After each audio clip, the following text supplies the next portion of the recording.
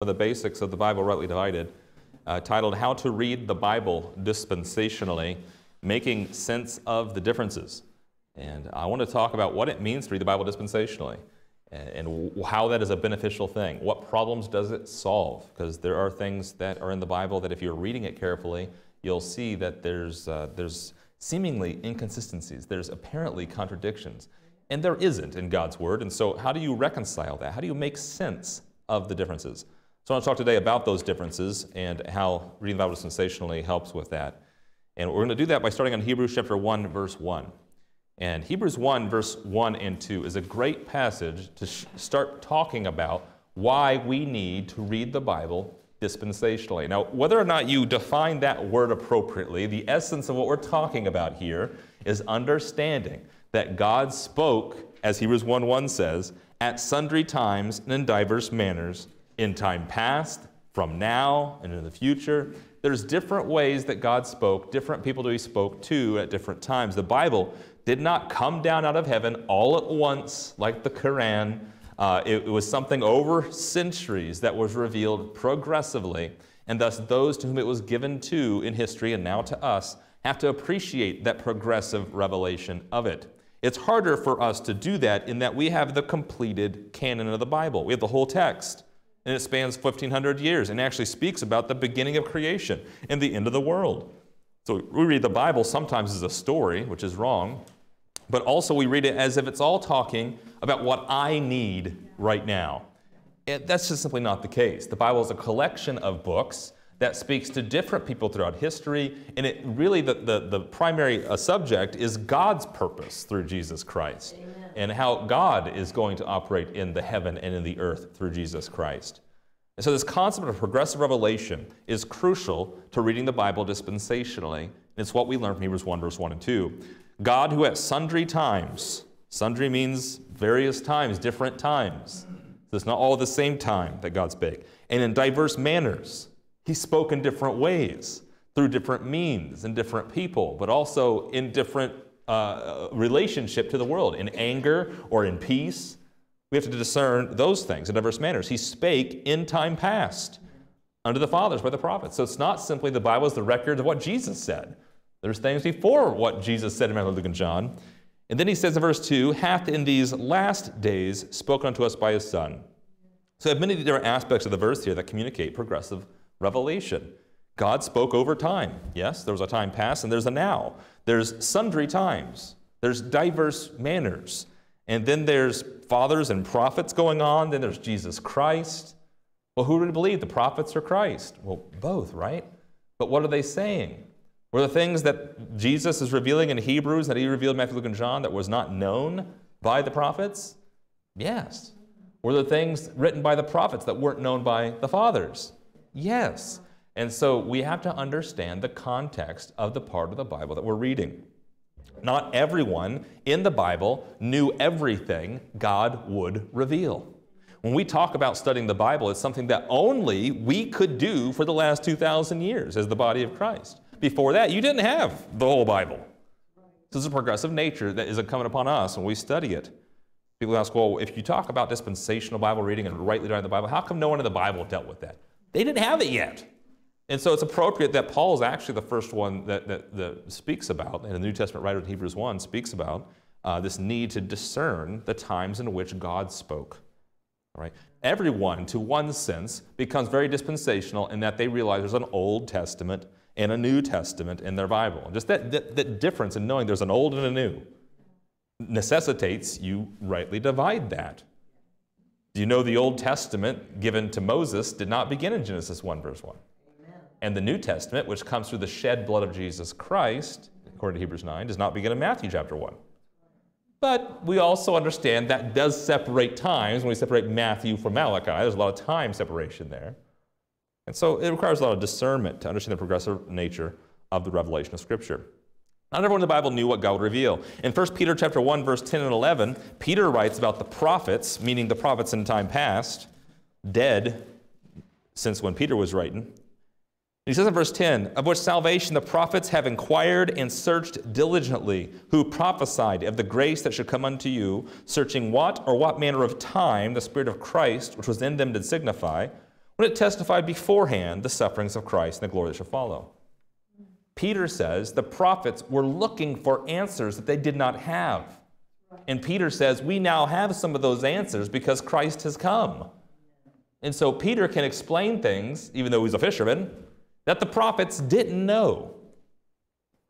Not everyone knew everything in the Scripture. So when you go back and read the prophets, it's divinely inspired prophecy, and they were speaking things they didn't quite understand, but there was other things they were not even given to understand. John the Baptist in Matthew, Mark, Luke, and John, it seems to be the beginning of the published New Testament in your Bible, and he's the one that starts the story of Jesus' earthly ministry, right? It's John the Baptist, and of course you have the birth of John being the cousin of Jesus and all that. But in John, it records about John the Baptist. He knew, based on the Holy Ghost descending as a dove upon Jesus when he was water baptized, that this was a special man. This was the Son of God. In John 1:33, in fact, he writes this was the Lamb of God. He says, I knew him not. Of course, he was his cousin. But he knew him not in this way. I knew him not, but he that sent me to baptize with water, that be God the Father, the same said unto me, upon whom thou shalt see the Spirit descending and remaining on him, the same is he which baptizes with the Holy Ghost. And I saw and bear record that this is the Son of God. So John knew that Jesus was the Son of God, but did not know he was the Son of God until his water baptism, right? Because that's what he just testified there. But look at Matthew 11, verse 2. In Matthew 11, verse 2, here's John the Baptist sending his followers, his students, his disciples to Jesus after Jesus began his ministry, and sending them from prison, sending them to Jesus, asking whether or not he's the one. Look at Matthew 11, verse 2. When John had heard in the prison the works of Christ, he sent two of his disciples and said unto him, Art thou he that should come, or do we look for another? Well, I thought John already knew he was the Son of God. We've seen the Holy Ghost come down. Yes, but there's a difference between the Lamb of God that takes away the sins of the world and the Messiah that would come conquering the nations, right? The prophets speak of both. The prophets spoke of two people. We now know them to be the same one. One was the suffering servant, one who would sacrifice himself for the nation. That's who John identified in John 1:33, and he said, you're the Lamb of God that takes away the sins of the world. But then he saw these works he was doing and said, wait a minute, are you the Messiah? Are you like the one that's going to come to save the world from everybody else from politically? And of course, that was a debate in Jesus' earthly ministry, whether or not he was fulfilling it or not. But John did not know everything that we now know. We clearly answer now from the testimony of Scripture inspired by God that Jesus was both the suffering servant and will be, when he returns, that king who will reign over Israel and over the whole world. We know that. This is a fundamental of Christianity. Like Jesus will return, and Jesus came at fulfilling prophecies. And yet, John the Baptist did not know that, right? And so you have to appreciate that these men of God in the Scripture did not know by the virtue of progressive revelation all these things. The disciples themselves, look at Mark 4:34. The disciples of Jesus were ignorant about the cross of Christ. They were ignorant about lots of things, but they were learning, as disciples do. That's what a disciple means, a student. Mark 4, verse 34. The disciples were ignorant of the cross. The cross, which is the symbol of Christianity, because it's the crux, the essence of Christianity, that Christ died for our sins and rose from the dead to give us eternal life. Mark 4, verse 34. Here it says, without a parable spake he not unto them, and when they were alone, he expounded all things to his disciples. So he spoke in parables. The reason he did that was to, quite frankly, confuse people. And then he turns to his disciples and expounds all things to them privately. Notice it says he expounded all things to them. Well, there it is. Those disciples, they had the inner track. They could ask Jesus anything. They can learn everything Jesus wanted them to know. Look at Mark 6, verse 7. He called unto him the 12 and began to send them forth 2 by 2. So here's out of the 70 that were there following him, he chose 12 people and said, you people are my 12 disciples, and I'm sending you with power over unclean spirits, and commanded them they should take nothing for their journey. You've heard songs about that. And be shod with sandals and not put on 2 coats, because things will be provided for you.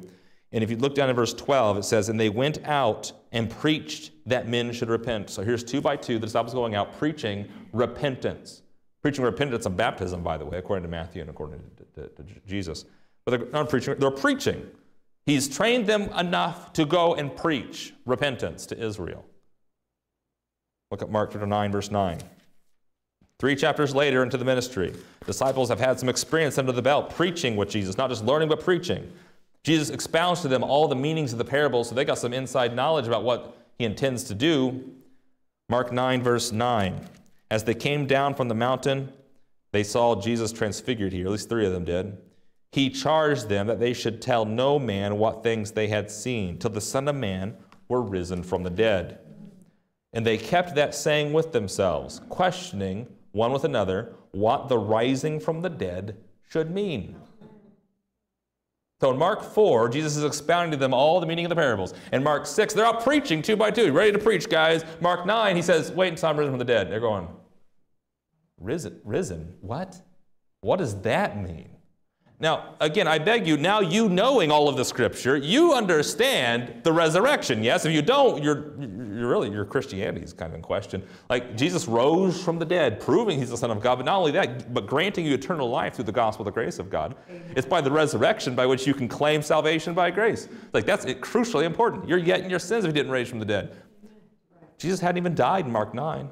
But more importantly for today's lesson, the disciples didn't even know what that meant. Okay, so when you're studying Mark, we're halfway through the book already. You have to appreciate the disciples did not know what you can now know from Scriptures. This is what it means to read the Bible dispensationally, to read it in context. The progressive nature of the revelation is that not everyone knew. So can we take the pattern of ministry from Mark chapter 4? They didn't even know the cross, right? Yeah, but they went out 2 by 2, preaching repentance. Yeah, but they didn't know nothing about the resurrection. If you were with the disciples, you could educate them if you could go back in time, right? But if you were there with them in time, you would know just as little as they did, if not less. So Mark 9, verse 9 and 10, they didn't know the resurrection. Mark chapter 9, verse 30 and 32, in the same chapter, they departed thence and passed through Galilee, and he would not that any man should know it. Why is Jesus telling them to be quiet? Which is another question on how to do ministry there. But he taught his disciples and said unto them, the Son of Man is delivered into the hands of men. He taught his disciples this. Remember, he expounded all things to them privately. So he's telling them that he's going to be delivered into the hands of men. They shall kill him, and after he is killed, he shall rise the 3rd day. I will die, and I will raise again. Right? Notice there's nothing here about what that would accomplish, what that would produce, what that would result in, which is that he was going to do it. And in verse 32 says, they understood not that saying and were afraid to ask him. So telling us that the disciples were ignorant in Mark chapter 9 of the cross that we now know. John 16, Jesus even tells the disciples, the day before he died, he tells them, there are things that you cannot bear now, so I'm not telling you. John 16, verse 12. I have yet many things to say unto you, but you cannot bear them now. Howbeit, when he, the Spirit of truth, is come, he will guide you into all truth. For he shall not speak of himself, but whatsoever he shall hear, that shall he speak, and he will show you things to come. The Holy Spirit will tell you more things, Jesus said. Well, the Holy Spirit has come already. The Holy Spirit dwells in you that believe the gospel. We have the Scripture inspired by the Holy Spirit, so that's happened. But when we read John 3, 4, 5, 6, 7, 8, 9, 10, up to 16, there are things the disciples did not know that we can now know.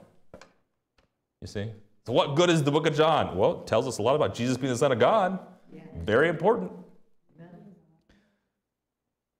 Acts chapter 1, when Jesus died, he rose from the dead. He's about to ascend to heaven, and Peter asks him, will you at this time restore the kingdom to Israel? What is Jesus' response? It's not for you to know. It's not for you to know the times or the seasons the Father put in his own power. But you shall receive power. And so there's things that Peter still doesn't know in Acts 1. There's things that we don't know now. We can only know what God has revealed, and what the communication here is that the Bible has been revealed progressively. And so we have to appreciate when God said what he did and what we could know. See, why do we have to discern that? Because we have all of it. But if you don't discern it, you'll think your instructions are found in a place where they're not. You'll think God's doing the same thing throughout the entire Scripture, which he is not. You'll think all the Bible teaches the same thing, which it does not. And this gives the rise to the need to read the Bible dispensationally, to make sense of the differences in the Bible. It's not an invented system. It's a needed way to read the Scripture in context. Let's see some examples of this. Now, of course, Paul in Ephesians 1 says, having made known unto us the mystery of his will, which was kept secret since the world began. So there's things that Paul's writing about that was not known before. So again, Not everyone knew everything that God would reveal. God spoke in time past. He spoke in the last days through his Son. He spoke through the Apostle Paul. But God spoke in different times and different manners to different people. That's what Hebrews 1 and 2 teach us. And so I want to cover some differences in the Bible, the rest of the lesson today, and then start by explaining what's in common, because we can't deny the commonalities in the Bible, which are frequent. But the dispensational reading of the Bible is necessary for the differences. All right. God spoke at different times, manners, and people. What's in common among every time God spoke? Well, it's God speaking. When God speaks, you should listen. Amen. Right? That's what's in common. So all Scripture is given by inspiration of God. All Scripture, every page of it, inspired by God. So when God speaks, it should be something that you should listen to. But it doesn't mean that he's speaking all to the same people at the same time in the same way. In Psalm 2, verse 5, for example, you see where God speaks in his wrath. People these days don't even like to think about God being angry. Or they'll say, well, that's the Old Testament God being angry. But they forget about Jesus whipping people out of the temple. And Jesus in Revelation 19 coming back in flaming fire and vengeance. In Psalm 2, verse 5, God here says, then shall he speak unto them in his wrath and vex them in his sore displeasure. That's one way God has spoken in time past through the prophets. He speaks in his wrath. Now, you got to ask in Psalm 2, I just plucked this verse out of the chapter, what's the context here? When is he going to speak in his wrath? Because I could pull this out and say, well, that's why your tire got flat this morning. That's why, you just lost your job. It's like God's going to speak to you in his wrath or something. Or that's why, we got terrorists in America or something. He's going to speak to us in his wrath. I can pluck that out and say God's going to speak his wrath on us. But I got to justify that from the Scripture that he's speaking at the time we're talking about. Psalm 2 is talking about Christ's kingdom before that is set up, and that he'll judge the nations, and he'll speak to them in his wrath before he sets up that peace. Hosea chapter 2, just in contrast to this God speaking in wrath, you can see in Hosea 2 verse 14, God speaking comfortably to people. Hosea 2 verse 14. Therefore, behold, I will allure her and bring her into the wilderness and speak comfortably unto her. Psalm 86 says, I'll speak in my peace to them, peacefully speak to them. Well, speaking in his wrath and speaking comfortably are different ways of speaking. Yeah. We need to ask some questions. Who is he speaking to? When is he speaking this way? How do I expect God to speak to me? In his wrath or in his peace? Is it based on the day? I mean, what is it? Like each day? Is it one day he's angry, one day he's happy? And what is it? This is the need to read the Bible dispensationally. What's the context? It's not true God's doing the same thing all the time. You can't speak wrath and peace at the same time. So we have to rightly divide that. Put that somewhere in a context. Micah chapter 4, verse 3. Turn a couple pages, Micah 4:3. Micah prophesies that God shall judge among many people and rebuke strong nations afar off, and they shall beat their swords into plowshares and their spears into pruning hooks. Nation shall not lift up sword against nation, neither shall they learn war anymore. That verse, at least the last part of it, that they shall not learn war anymore, is emblazoned on the UN. I think there's a garden out there with a statue. They got it emblazoned on one of their statues out there, this man that's holding this giant plowshare. He said they should not learn war anymore.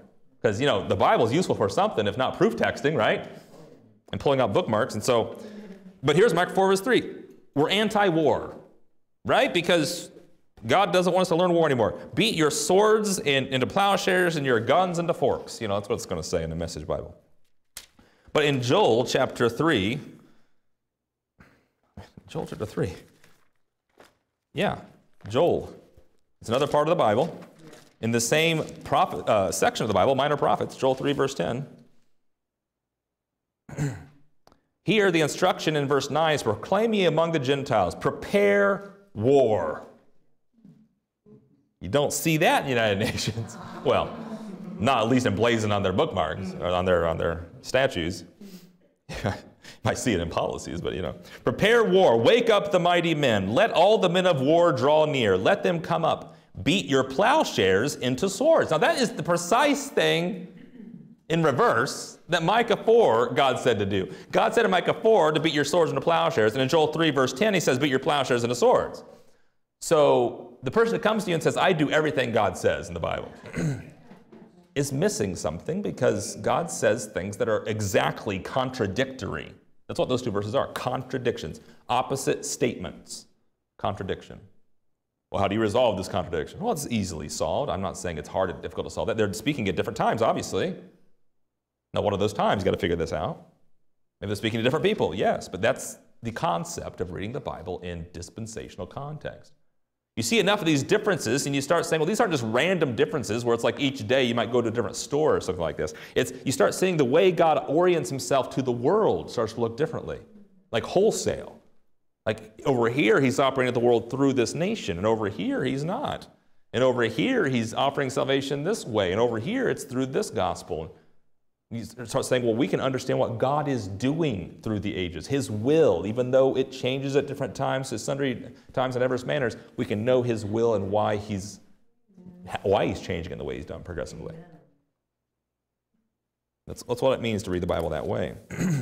In Luke chapter 2, verse 13, God speaks through angels, a superior way of communicating than your next door neighbor. Yes? Your neighbor tells you something, and you say, well, I'll consider that. Please don't mow on my grass. But then the angels come down from heaven, and you fall down in fear. Who are these beings? Who are these extraterrestrials? You know. In Luke 2, what are they saying? Peace on earth. It's on all the cards, right? Luke 2:13. Suddenly there was with the angel a multitude of the heavenly host praising God and saying, glory to God in the highest, and on earth peace, goodwill toward men. Micah 4, verse 3, right? We need some peace on earth. Don't learn war anymore. That's what Jesus came to do, right? Jesus came to bring peace on earth. Thank God he sent Jesus to send peace on earth. And yeah, the angel said he would. I don't think they were lying. 10 chapters later, in Luke chapter 12, Jesus says, why did I come here? Luke 12, verse 50. I have a baptism to be baptized with, and how am I straitened till it be accomplished? Jesus, you're getting amnesia. You've already been water baptized. You did that back in early Luke, Luke chapter 2 and 3, right? No, he says another one I got to be baptized with. But look at verse 52 or 51. Suppose ye that I am come to give peace on earth? Yes, the angel said you did come to give peace on earth. And he says, I tell you, nah. I'm sorry, in the English, nay, but rather division. Division? I thought that was one of the things that God hates in Proverbs 6, one who sows discord among the brethren. Yeah, God does hate discord among the brethren. Jesus is not creating discord among the brethren. He's separating the brethren from the non-brethren. Right? There's divisions that need to be made. Divisions are made when you discern and judge things. Say the time in which things occur. Think I come to give peace on the earth? Well, apparently not in Luke 12. Will he bring peace on the earth? Yes, in Micah 4. In Revelation 20, 22, there'll be peace on earth. But not Luke 12, right? God spoke at different times, sundry times, diverse manners to different people. Look at one doctrine, which would be church attendance. I mean, Sabbath day importance. In Exodus chapter 20, verse, you know, this is not the Sabbath, right? Sunday is not the Sabbath, we know that. And thus the question might arise in people's heads, well, then why are we meeting on the non-Sabbath? You know, didn't God rest on the seventh day? Well, that's why you got Saturday, right? Sunday's a bunch of work. No. Well, it's the Christian Sabbath. Well, there's no verse for that either. But Exodus chapter 20 in verse 8. Remember the Sabbath day and keep it holy. It's one of the 10, you know. It's one of the top 10. Remember the Sabbath day, keep it holy. Seventh-day Adventists take that literally. So did Israel. So did Jesus. So did Paul. It means the Sabbath day, the seventh day. Keeping it holy means no work. That's what that meant. Respecting rest. That's what it meant. Exodus 31. You say, well, yeah, it's just a suggestion for good living. The law was all that. It was like a suggestion for better life. Live your best life now. Keep the law. Exodus 31:15, however, I guess it was for a better life, because Exodus 31:15 says, 6 days may work be done, but in the seventh is the Sabbath of rest, holy to the Lord. Whosoever doth any work in the Sabbath day, he shall surely be put to death. Live a better life. Keep the Sabbath. In fact, live life. Keep the Sabbath. If you don't, you're dead. That was the law. Well, I guess if we're a commandment-keeping country, we've got the 10 Commandments outside of our courthouse, and, you know, Christians, we follow everything God says in the Bible that we need to keep the Sabbath holy. We should move our meetings from Sunday to Saturday because we're more in tune with, you know, God's law to Israel. And there'd be no reason to think that what I just said was wrong, unless you read Colossians 2:16, which is also in the Bible. Because Jesus kept the Sabbath. He did speak the fact that he was the Lord of it, and the Sabbath was made for the people, not the people for the Sabbath. He did communicate truths about it, but he didn't discard it. Colossians 2:16, however, Paul comes along and says, "Let no man therefore judge you in meat or in drink or in respect of a holy day or of the new moon or of the Sabbath days." You're not keeping the Sabbath, brother? Paul says, "Let no man judge you about that." Galatians chapter 4, verse 9 and 10, Paul says, "I'm afraid of you. After that ye have known God, or rather are known of God, how turn ye again to the weak and beggarly elements?" And by that he means the law. He means Exodus 31 and Exodus chapter 28. It says, "Ye observe days and months and times and years. I'm afraid of you, lest I have bestowed upon you labor in vain." Paul sees their sign of keeping special days for the sake of keeping special days holy is a sign of their inferior understanding of what Christ is doing in the time that Paul is communicating. So now you and I have a dilemma, as we have Moses and we have Paul. And they're both inspired of God. And they're both in the Bible. And the Bible is God's love letter to us. And so one says you'll die if you don't keep the Sabbath. The other says don't let any man judge you regarding that. Neither one sounds very loving, but what do we choose is the question. And we don't cherry pick. That'd be a wrong way to do it. Just to flip a coin, throw the dice. We need to understand the context, the dispensation, what God has revealed and why over the time of the scriptural revelation. Amen. So God spoke at different times, manners, and people. God spoke different diets in the Bible. Just a simple instruction of what you should eat, God spoke differently in the scripture. Now, what's in common among all these instructions to eat? Yeah, we can get caught up in the small, trivial details and differences, but what's in common throughout the whole Bible is that our provision to eat comes from God. Let's bow our heads and pray and thank God for food. And you should. We pray at home for that. We thank God for food. Even though we just cooked on the stove, there would not be food to eat or tongues to taste it without God. So we thank God for providing those things. Providing us hands to work for the food. If you don't work, you don't eat, Paul says. What's in common in every dispensation of all scriptures that God's the one that's given us this planet to live on. And thank God for that, even though it's now cursed by us, That's common. But in the scripture, there's different instructions from God about what to eat. Now, sometimes you bring up God restricting things personal, like what you put in your mouth, and it becomes a real offense to people, especially in America. We're individual, and it's my belief, and it's not anyone else. No one tells me what to do, especially what I put in my mouth or what I do in my bedroom. So for God to tell me what I'm going to do, this is a dilemma, culturally speaking. We're like, well, do I believe God or not? The fact that in this dispensation, God is saying there's no distinction on what you put in your mouth doesn't mean what God says doesn't matter. If God told you to only eat Long John Silver's against your better judgment, you better do it. Right? Right? It's like God said to do something, you should do it. The man of faith should do it. Right? In the garden, you had fruitarians. I say fruitarians, so I've never heard of fruitarians. People only eat fruit. You know these people? That was the garden. I thought there were vegetarians in the garden. I still struggle with this doctrine. I disagree with some of my dispensational brethren about this because I don't find any account of people eating vegetables in the garden, actually. They're eating fruit. Especially when you understand the modern scientific definition of fruit being the thing that bears the seed, which is why you get confusing things like tomatoes and cucumbers being fruit. Why? Because they got the seeds. What's the vegetable? The thing that doesn't have the seed. Like you see that giant stalk there? That's the vegetable. It's like the fruit is the delicious part. And we're digging up the dirt and eating the best tasting vegetable, on my opinion. This is all my opinion, not divinely inspired. It's the potato. Either that or the onion. The potato is delicious. Who doesn't like French fries? And it is a vegetable through and through.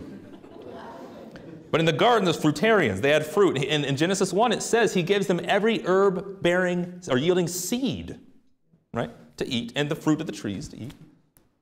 But they're not eating meat for sure. We know that, right? So they're definitely not eating animals, which he gave them to care for. But in Genesis 9, verse 3 and 4, after the flood, things tend to change. And in Genesis 9, God puts the fear of man into the animals, it seems like, or at least causes them to scatter about. In Genesis 9, verse 3, every moving thing that liveth shall be meat for you, meat, food. Even as the green herb have I given you all things. He said, there's your vegetable. Yeah, okay. So you have animals here. But he says, but flesh with the life thereof, which is the blood thereof, shall you not eat. So don't eat the blood of these animals, right? Eat the meat. But now you have carnivores after the flood. This is why I can't doctrinally get on board. I can maybe medicinally and maybe just for health reasons, but not doctrinally get on board with the idea that God forbids and it's totally immoral to eat animals. As God said in Genesis 9, verse 3, to eat it. Jesus himself ate animals. You see, so this is why there's a doctrinal issue there. Doesn't mean you're required to eat the barbecue sandwich, okay? In the Bible, Leviticus chapter 11, God again gives instructions, very detailed instructions about which animals to eat and what to eat. In Leviticus 11, 1 through 3, the Lord spake unto Moses and Aaron, saying unto them, Speak unto the children of Israel, saying, These are the beasts which ye shall eat among all the beasts that are on the earth. Again, he's giving instructions that will differ from Genesis 9. Genesis 9, it was every moving thing. Well, now he's going to limit the moving things. Well, God, make up your mind. What he's doing here is progressively revealing. We've had lessons teaching just the issue of what God wants you to eat in the Bible, dispensationally. And it's not just that he cares about what goes in your mouth. He's actually communicating things by what he communicates about what goes in your mouth. Right? And we've studied that before. But God has a revelation that he's giving progressively. He has a purpose that he's unfolding over time. When God gives new revelation, it supersedes the old revelation. Leviticus 11, verse 3. Who is he speaking to here? The children of Israel. Leviticus 11 is not obligatory for Gentiles. Amen. It's for Israel. Well, in Genesis 9, there was no Israel. In the Garden of Eden, there was definitely no Israel. But now there's a nation of Israel. And he says, here's the beast that you should eat. Whatsoever parts the hoof, and is cloven-footed, and cheweth the cud, among the beasts that shall you eat. And so you go out and look at your farm next time, and you got your farm at home, I know you do, and look at your animals, and you say, well, which ones are parts of the hoof, are cloven-footed, and chews the cud? Those are the ones you can eat that are kosher according to Israel's law, which means don't eat camels, right? They don't fit the criteria, right? Cows, green light, right? That's Leviticus 11, verse 1 to 3. Leviticus 11, verse 9. These shall ye eat of all that are in the waters, whatsoever hath fins and scales in the waters, in the seas, in the rivers, them shall ye eat. No red lobster, only those that have fins and scales. It's clear what that means. And he gives examples of it as you read on in the chapter. Leviticus 11, verse 20. All fowls that creep, going upon all fours, shall be an abomination to you. A little reversal of instruction there, but if it flies around and then crawls on all fours when it lands, don't eat it.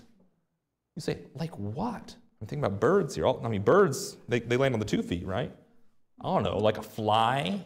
Like, who eats flies? A lot of what you think is culturally acceptable or not actually comes back in the Western society to Israel's laws. Because they created this culture of what's healthy now. But in different civilizations, they definitely eat things, not flies necessarily, but different things that do not follow these rules. And they weren't given to all the world, it's just to Israel. Leviticus 11, verse 20 through 23. 21, yet these may ye eat of every flying, creeping thing that goes upon all four. So there's some upon all four which you can eat, which have legs above their feet to leap withal upon the earth, namely grasshoppers. Right? Like, yeah, God said you can eat those. Right? So you have John the Baptist coming eating locusts, right? Yeah. Follows the rules. Right? Even these of them you may eat, the locust after his kind, and the bald locust after his kind, the beetle after his kind, the grass after his kind. Not exactly a Sunday dinner for you, but those are permissible. Leviticus 11, verse 27. Whatsoever goes up on his paws among all manner of beasts that go on all four, those are unclean to you. Thus the jokes ensue about eating Fido or your pet cat. It's like, biblically, Leviticus 11 shouldn't do it. Right? But who's it speaking to? Israel. Right? Look at Matthew 6. Jesus comes, and in Genesis 9 he said, go and chase these animals, and you can eat any of them. Leviticus 11 says you only eat some of them. But then in Matthew 6 he says, you know what? You don't even have to chase them anymore. Matthew 6:11. The prayer that you should pray to God is, give us this day our daily bread. In Matthew 6, verse 25, it says, I say unto you, take no thought for your life, what you shall eat or what you shall drink, nor yet for your body what you shall put on. Is not the life more than meat, the body more than raiment? Right? Jesus will subsequently multiply a basket of fish and loaves into 12 baskets of fish and loaves. Right? Fish being kosher, loaves being kosher. because he's providing their daily bread. So this instruction of what to eat and how to eat it, like, well, God's providing this now. He's providing the literal food that will multiply for us to eat. Then in 1 Timothy 4, here comes Paul.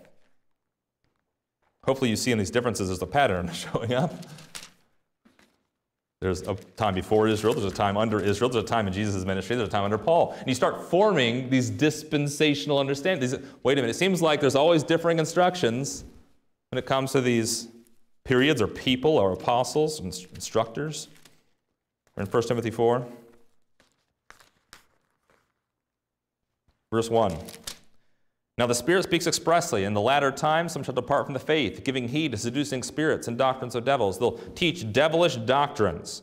What are these devilish doctrines? They'll speak lies and hypocrisy, having their conscience seared with a hot iron, forbidding to marry, and commanding to abstain from the four-footed flying creatures. God did that in Leviticus 11. Paul now calls teaching that a doctrine of devils. Because he says now, God hath created to be received with thanksgiving of them which believe and know the truth. Well, that's the whole question here, is what is the truth? If the Bible has contradictions or different instructions, then which one is right? Well, all of them, in their context. Amen. And Paul was given a revelation from Jesus Christ that was not about Israel, not under the law, not about their kingdom. It was to the body of Christ, in which there is no distinction between Jew and Gentile, and thus there's no distinction of what they put in their mouth either.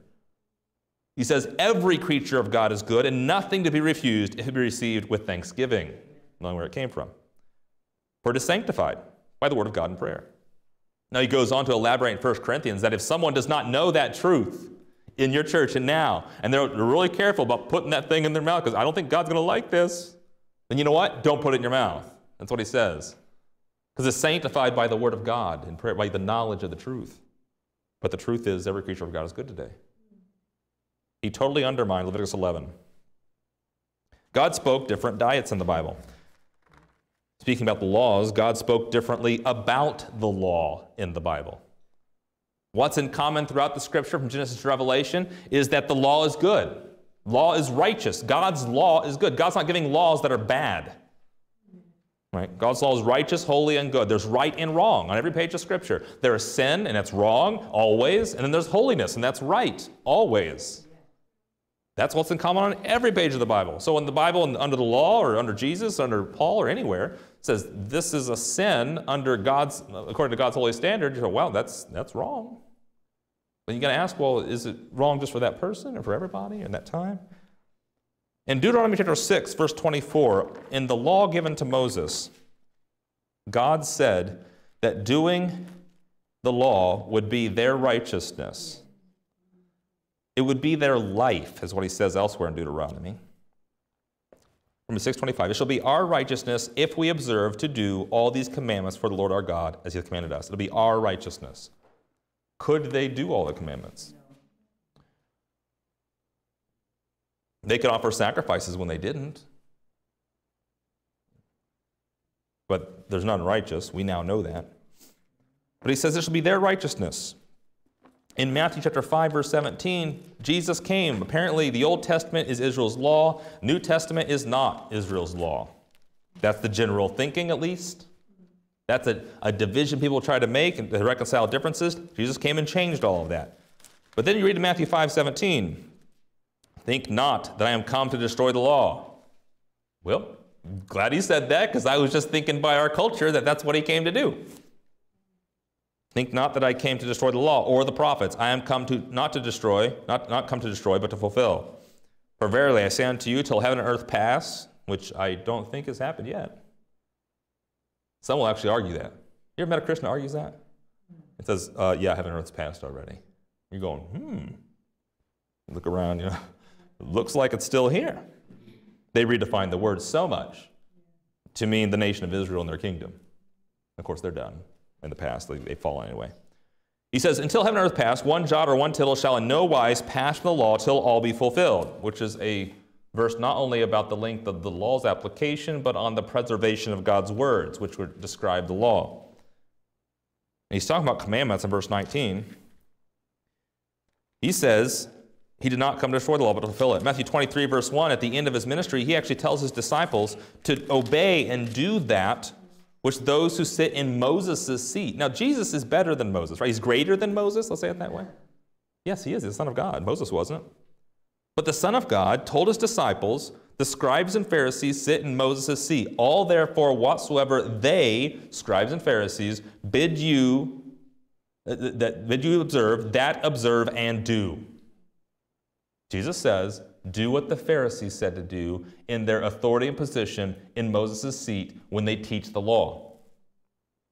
But do not ye after their works, for they say the law and do not the law. What's Jesus teaching?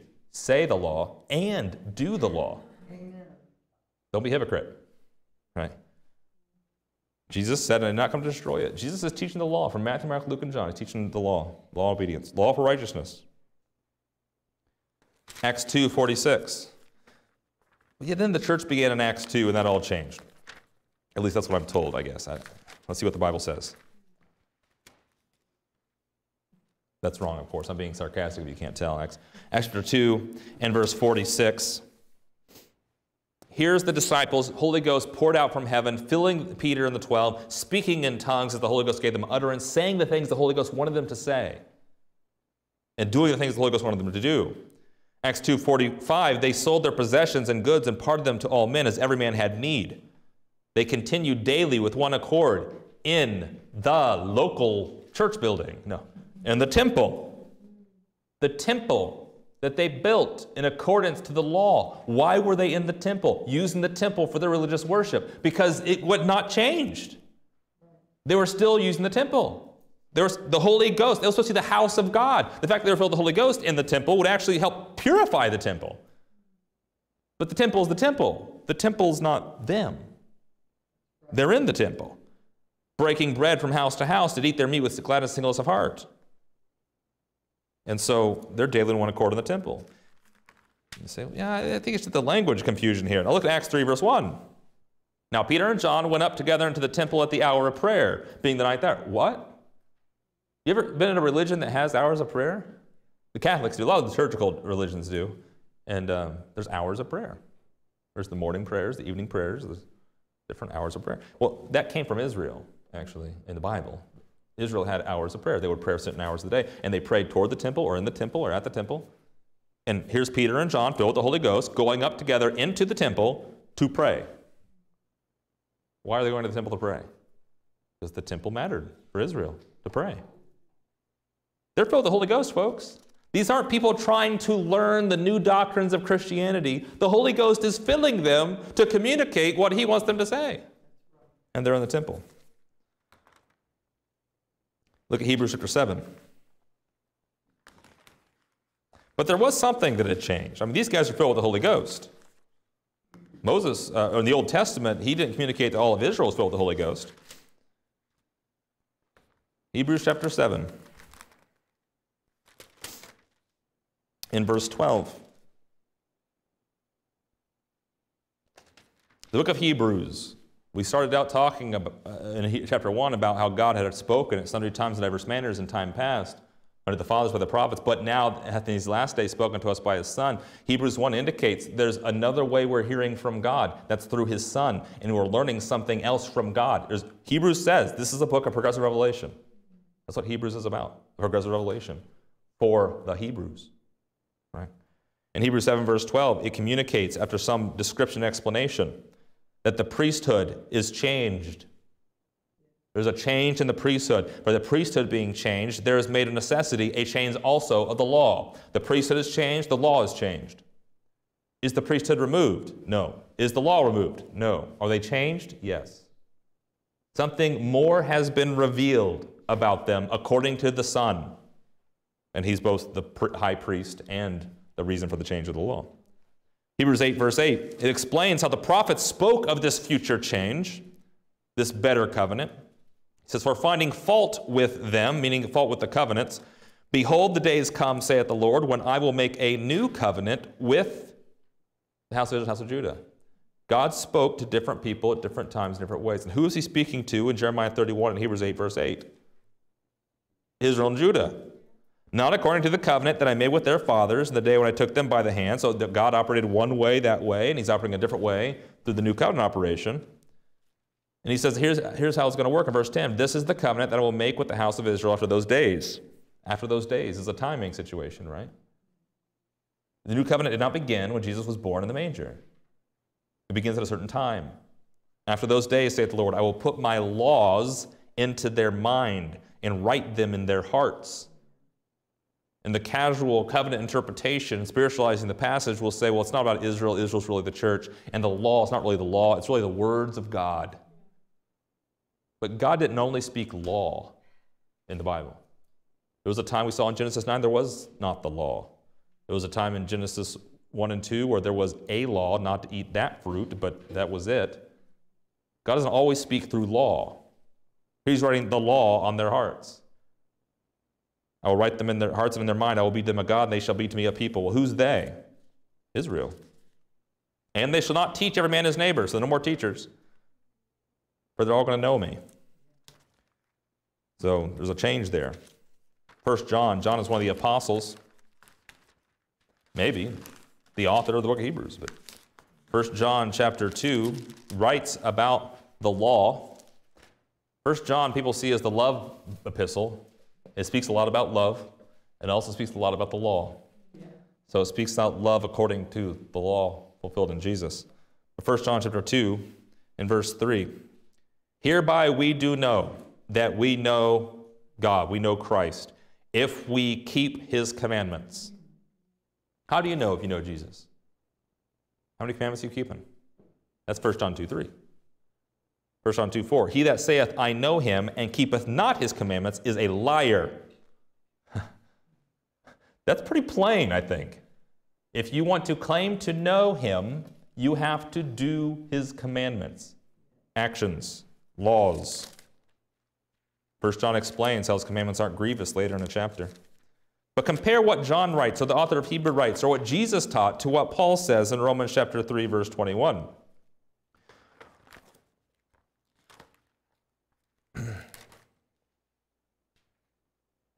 Paul indicates that the law was given to bring the knowledge of sin. But now, Paul says, the righteousness of God without the law, well, there goes Deuteronomy chapter 6, is manifested, being witnessed by the law and the prophets, even the righteousness of God which is by faith in Jesus Christ. So it's righteousness of God without the law. There's no doing on your part for the righteousness of God that Paul's talking about. Romans 6:14, he says very clearly, you are not under the law. In Ephesians 2:15, he says that Christ abolished the enmity contained in ordinance, the law of commandments. He abolished the enmity when he died on the cross, and it is explained in the gospel of grace of God by Calvary. So it's clear in the Bible that God spoke differently about the law. In one place, he says circumcision was required or you're cut off from my covenants. In another place, Paul says circumcision and uncircumcision doesn't matter. How are you supposed to read that in the Bible? These are differences. The similarities are easy to read. Read the Bible and say, well, God's a God of love and mercy and judgment and holiness, and he wants us to believe him and do what he says. This is true in every page of the Scripture. He's provided all good things for us. That's all true in every page of the Scripture. What about the differences? Right? Jesus is the Savior of the world. Yeah, that's true. It's true. It's prophesied. Prophecy and mystery have that in common. What about the differences? There are different contexts. Prophecies are fulfilled in different times, different people, in different places, different ways. Speaking of something more personal than just the law is the gospel of salvation. Amen. And this gets really confrontational. God spoke different gospels? I think so. Well, how do I think so? Because the Bible seems to indicate very clearly he does. What's in common? If the gospel is explained not simply as the inspired words of God, in which case the Bible itself would be the gospel, but rather the message of good news that God reveals to a people at a time about something, and of course there's different gospels in the Bible, right? Here comes Moses, the deliverer, to the slaves in Egypt. Good news, God sent a deliverer. But that's not Jesus. That's not the gospel. You think they should not be happy about this news that Moses came to deliver them? But it doesn't include Christ in that one, right? What is in common in every message of good news in the Bible, every gospel in the Scripture, is that God wants to save. And it's belief in their salvation in every one of them. Salvation is not exclusive to you in the Scripture. And it's always requiring a belief. But if you look in the New Testament, where people typically say defines the gospel for us today, and other writers have said no intelligent student of the Scripture thinks there's only one, because when you read the text, you see there are differences between them. Look at Matthew chapter 3, verse 2. What are we to believe as the good news that saves us? That is the question that we're asking. Matthew 3, verse 2. Here comes John the Baptist preaching in the wilderness of Judea and saying, repent ye, for the kingdom of heaven is at hand. For this is that which was spoken of by the prophet Isaiah. And he talks about this prophecy about himself. He has a raiment of camel's hair and a leathern girdle about his loins. He ate locusts and wild honey. And he went out to him Jerusalem and all Judea and all the region about Jordan, and were baptized of him in Jordan, confessing their sins. John the Baptist preaches repentance, forgiveness of sins. If you repent, you get water baptized. Okay, in Acts 22 and verse 16, you know this message of water baptism was necessary because Ananias, who followed John the Baptist in Jesus' ministry, said to Paul, wash away your sins. Like, get baptized, wash away your sins. Because that was the message. Acts 2, verse 38, the message that Peter preached at Pentecost, filled with the Holy Ghost. It wasn't something he was just doing by memory. The Holy Ghost was telling him what to say. Repent and be baptized in the name of Jesus Christ for the remission of sins and receive the gift of the Holy Ghost. There's nothing in that verse about Christ's atoning work for your sins. But that's what's being offered for their remission of sins and their blessing of salvation. They have to believe, they have to repent, change their mind and believe what Peter's saying. And then they get water baptized and they receive remission of sins. And they'll have the hope of salvation and restitution of all things in Acts 3:21. Matthew 3, we read in verse 2. Look at Matthew 3, verse 6. He was baptized, they were baptized in him. I read that already. Matthew 3, verse 8. He says to the Sadducees and Pharisees who come to his baptism, he says, come on in, the pool's wide open. He says, O generation of vipers, who hath warned you to flee from the wrath to come? Wow. Bring forth therefore fruits, meet for repentance. You say repent, prove it. Well, how dare you question what I believe? You know, John, I want to be water baptized with you. Think not to say within yourselves, we have Abraham to our father. Well, who in the world thinks that? Who goes to a baptismal meeting and says, Abraham's my dad, don't need to be water baptized? Like, this is a Jewish thing, folks. They're doing a Jewish thing. They're going to ask him in John 1, why are you doing this? Not what is he doing, but why are they doing it? Because he's doing it outside the prescribed mikvahs and baptismal pools that were in the temple. He's doing it out in the wilderness, like in this river. Like, come on, John, go to the temple. We got places to do that here. John the Baptist, by the way, was a priest. Okay. But this is what John's preaching. John's not preaching Christ's death for your sins. Remember, he asked Jesus, are you the Messiah? Remember that?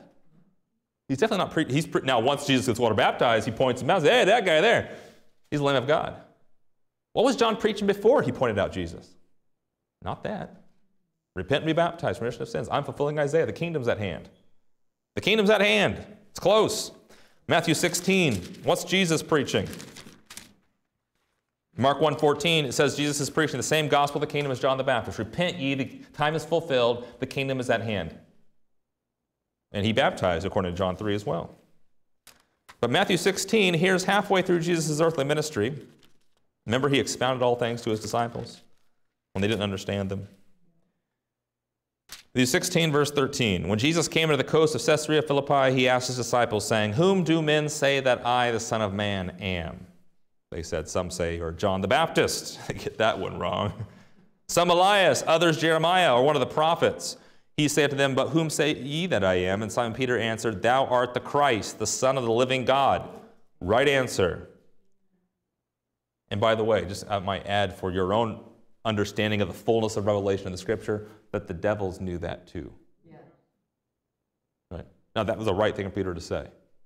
James hadn't been written yet. Romans hadn't been written yet. There's things that need to be further revealed. But if that right there is the gospel that saves you, James 2 would say the Gospels believe that.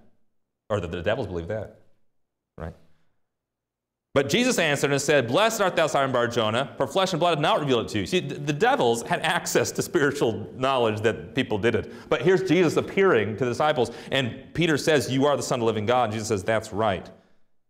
The Father has revealed that to you from heaven. And I say also unto thee that thou art Peter, and upon this rock I will build my church, and the gates of hell shall not prevail against it.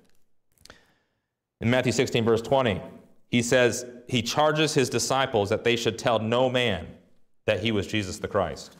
If Matthew 16, verse 16 is the gospel, then why don't anyone follow verse 20, which is not to tell anyone about it? Something odd is going on there. Right? Then he tells them from that time forth how he has to die on the cross. So apparently the gospel of Matthew 16, 16 does not include the cross, because verse 21, that's the first time he started telling them about it.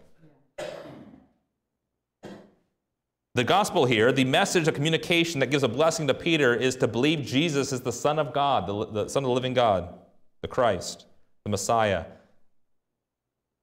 In John 20, 31, John, an evangelistic gospel, actually communicates this thought. And he says he writes these things that they may have life. These things are written that ye might believe that Jesus is the Christ, the Son of God, and that believing what? He's the Christ, the Son of God. You might have life through his name. John, though he details his death and resurrection, does not offer the death and resurrection as the glorious gospel that saves those that believe in John 20, verse 31. That wasn't given to John to write. John proves Jesus was the Son of God. Look at Acts 2. Moving beyond his earthly ministry, Acts 2, the Holy Ghost comes down. So now the Holy Ghost, God, is in them, telling them what to preach and communicate as the gospel. In Acts 2, we've already covered verse 38. Verse 23 says, about Jesus' death, Jesus was delivered by the determinate counsel and foreknowledge of God. Ye have taken, and by wicked hands have crucified and slain. And you know there are preachers that preach that same verse to you people, the people today, even though nobody alive on the earth today slew Jesus. Peter is speaking to the people that did. And he's blaming them for it. In Acts 2, verse 36, therefore let all the house of Israel know assuredly. Well, why the house of Israel? Why not the whole world? Because it's the house of Israel that he's talking to and preaching this message to. That God hath made that same Jesus whom ye have crucified both Lord and Christ. That Jesus is Christ. Christ is the addition here. We know he's Lord and Christ because he rose from the dead. Acts 2, verse 36. Jesus as Messiah, what's added to the message? He resurrected. You have the kingdom at hand with John. You have the kingdom come with Jesus. You have the kingdom with power at Pentecost. And then you have Paul, which seems always to be the odd man out, who says in 1 Corinthians 15, 1 through 4, this is the gospel by which you are saved, if you keep in memory that which I preached unto you, that Christ died for your sins, was buried and rose again the third day, according to the Scriptures. In Romans chapter 4, verse 25, he was delivered for your offenses, and he was resurrected for your justification. In Galatians 6:14, he says, God forbid that we glory save in the cross of our Lord Jesus Christ. And so Paul preaches the glory of the cross, not the shame of it. He preaches the necessity of the cross, not the absence of it. And he preaches the kingdom, not in your flesh. Romans 14 and Colossians 1:13, the kingdom that you're a part of is not flesh and blood. Amen. Flesh and blood doesn't inherit the kingdom of God, and the kingdom of God is not meat and drink and flesh. But the kingdom that Christ was preaching, the kingdom that John the Baptist was preaching, the kingdom that Peter was preaching, was the kingdom come to earth in the flesh that you could see. And they did it with healing miracles. Which means everyone preaching a gospel of Acts 2 and 3 will preach a physical, healing, kingdom, visible gospel without the power of the cross. That's what happens. When you try to take the power of the cross, which is something Paul preaches, and put it back into Acts 2, it will undermine the visible sight, healings, and visible presence of the kingdom. Because for the gospel to have power, you have to walk by faith, not by sight. Right? Otherwise, what's more powerful than what you don't see is what you see. Right? So God spoke different gospels. And we must look at those and say, well, what do we now know? What has God revealed in the entirety and progressive revelation that saves us today, that we should communicate for salvation? And this is where we get to the last difference we'll cover today, which is that his Son, God, and specifically through his Son, Jesus Christ, spoke through different apostles. Right? We tend to think, well, the apostles are apostles. They're just chosen men of God that, God picked a certain number of them, and 12 is a good limit for a personal Bible study. And that's why he picked 12, because any more than that is too many for a Bible study, That's how it's taught usually. It's like, well, that's a good pattern for Bible studies. That's not the case. An apostle was an office, a position, a responsibility to lay a foundation of a truth, to go somewhere and pioneer and lay a foundation of truth. That's what an apostle was. Okay? What all the apostles have in common, the Lord Jesus Christ chose them. That's the definition of an apostle. You can't just choose to be one. God has to choose you. Jesus Christ does. And Lord Jesus Christ chose certain men to be apostles. The 12 apostles were witnesses of the resurrection. Acts 3:21 talks about that. Acts 3:21, Peter talks about they're witnessing those things. Whom the heaven must receive, Christ is in heaven, whom the heaven must receive until the time's restitution of all things, which God has spoken by the mouth of all his holy prophets since the world began. Acts 4:33, Peter says, with great power gave the apostles witness of the resurrection of the Lord Jesus, and great grace was upon them all. They witnessed the resurrection with power. They witnessed what the prophets had spoken since the world began. 2 Peter chapter 3, verse 2, Peter writes this in his epistle. He says, consider what the prophets have said. Remember, don't forget.